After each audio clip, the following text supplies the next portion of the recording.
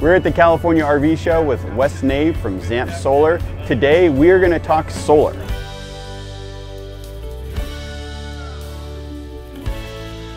This video is sponsored by Squarespace.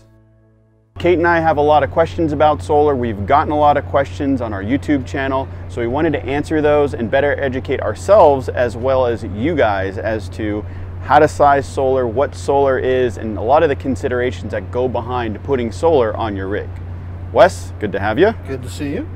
So Wes, top level, what is the role of solar? Solar isn't charging or isn't running anything. It's one of the biggest questions that we get is, how much solar do I need to run my air conditioner? How much solar do I need to run my refrigerator? Solar is primarily recharging your batteries. Okay. So depending on how many batteries you have, the condition of your battery, your age of the battery, solar is there to recharge that battery back up.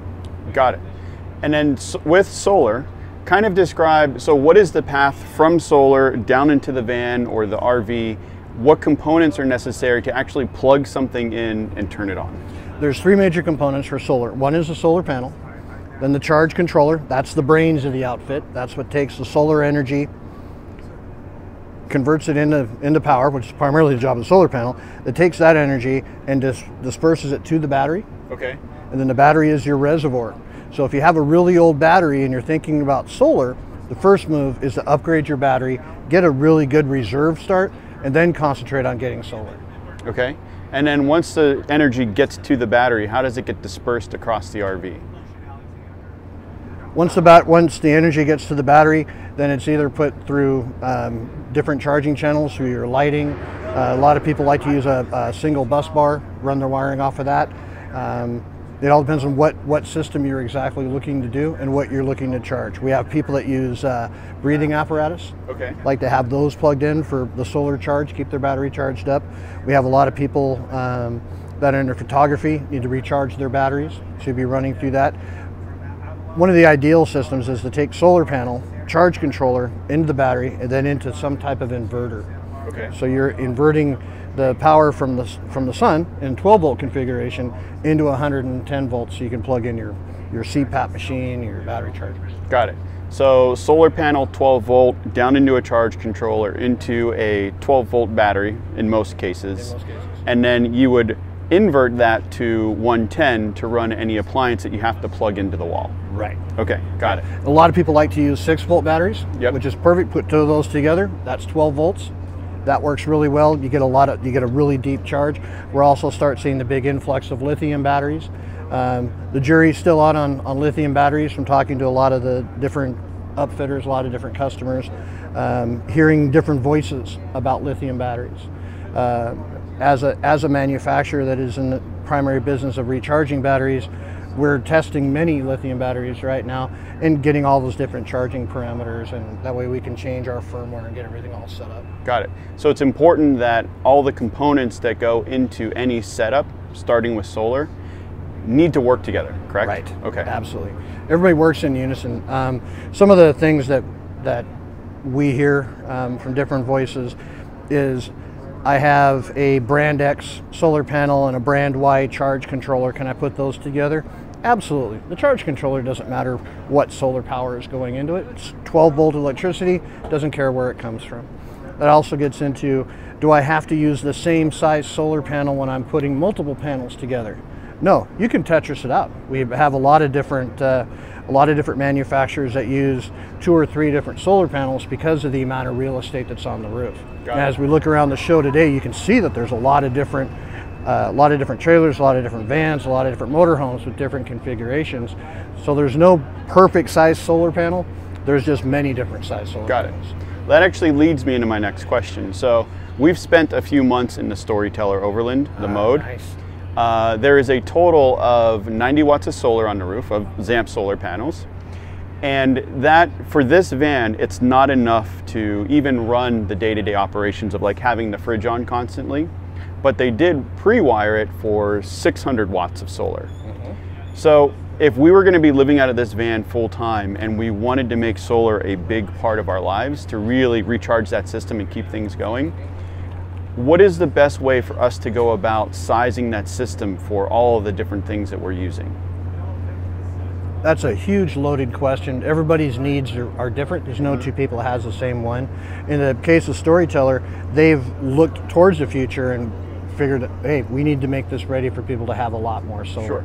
You also don't just have to stay on the roof. You can go with a portable battery system. Okay. And use that in unison. You mean portable solar system? Yeah. Okay. That's all completely self-contained in a briefcase. For example, with this one, it's 630 watts.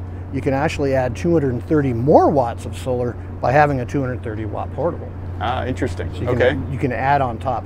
Rule of thumb, you can never have too much solar.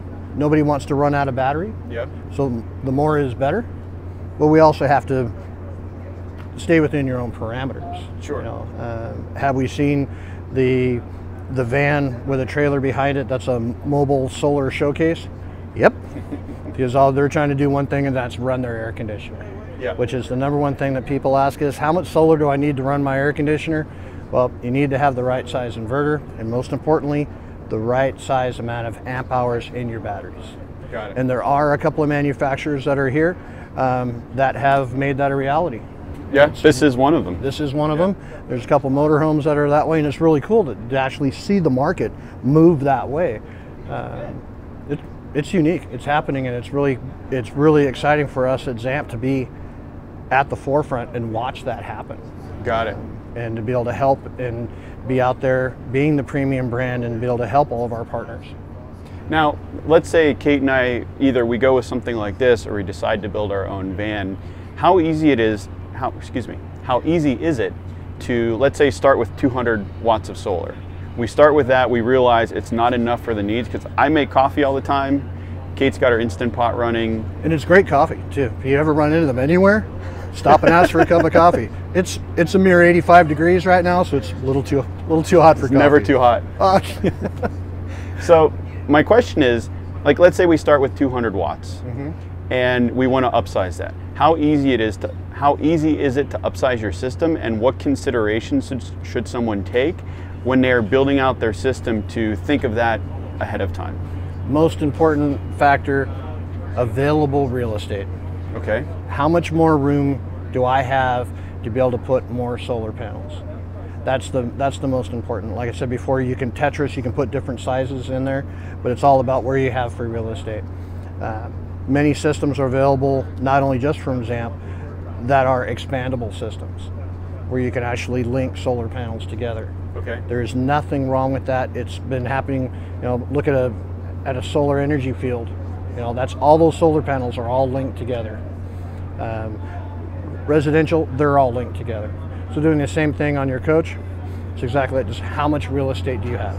And how important is it for us to size the gauge wires, the solar controller, and the rest of the components that go into it to get it to the battery? I'm glad you said that, because that's something that is running rampant right now with a lot of DIYers trying to go cheap side, not really knowing what they're doing. If you're concerned about the gauge of the wire, step up and go to a heavier gauge wire. The biggest concern of heavier gauge wire is not from the solar panel to the charge controller, but from the charge controller to the battery. We like to see 8 gauge wire used a lot. Okay. We know that people are out there using 10 gauge.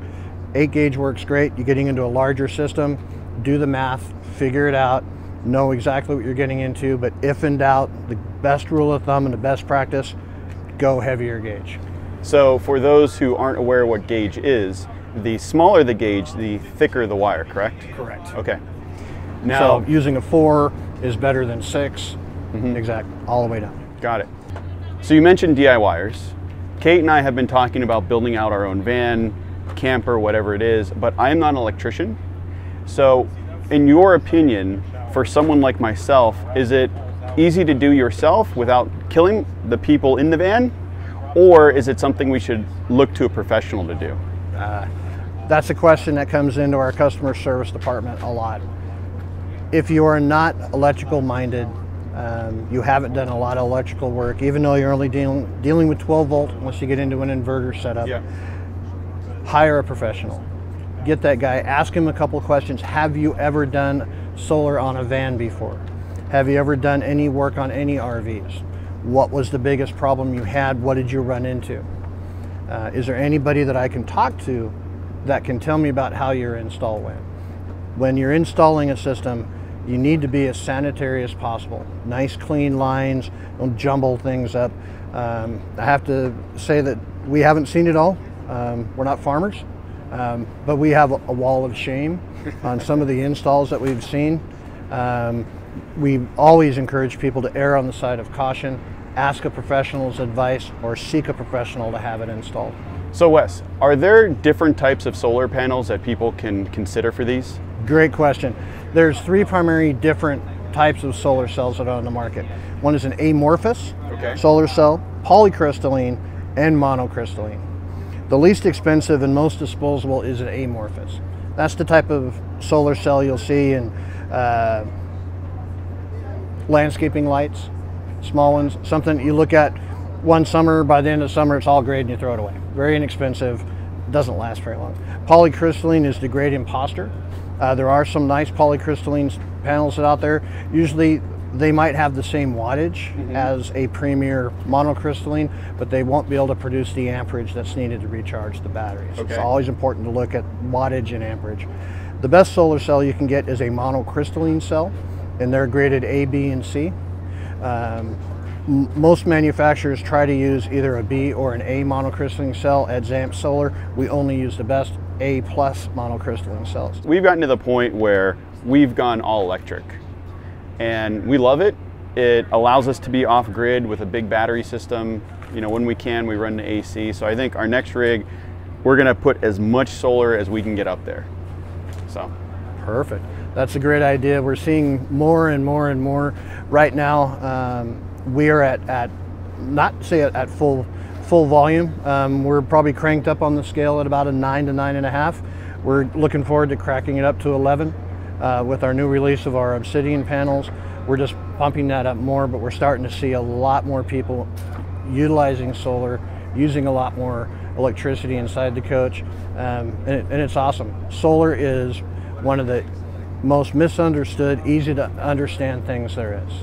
The more real estate, the more solar you have, the more opportunity your batteries won't go dead. Awesome. So as this, I will call this a bit of a primer into solar. For someone who wants to learn more, where should they start?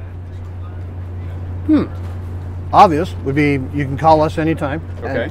You can go online to zampsolar.com. Our phone number is there. You can call and talk to our customer service guys. We have some of the greatest minds that we know about for mobile solar. We have many people that just call and pick our brains, and it's okay. We like it. Some of those questions help us educate other people. There's a lot of online things. Watch more of you, learn more about solar. It's if in doubt, go solar. Cool. Thanks again to Squarespace for sponsoring this video. Squarespace gives people a powerful and beautiful online platform from which to create your own website. Site management has never been easier, as Squarespace allows you to edit your posts and comments on the go using their mobile app. Squarespace allows you to link your various social media accounts to your website so you can post simultaneously to all accounts. This is a great time saver, especially when you're out on the road, as it allows you more time to enjoy what life has to offer. Head over to squarespace.com/therussos to get a free trial and 10% off your first purchase. Well, thank you, Wes. Absolutely. Let's go get some coffee. Absolutely.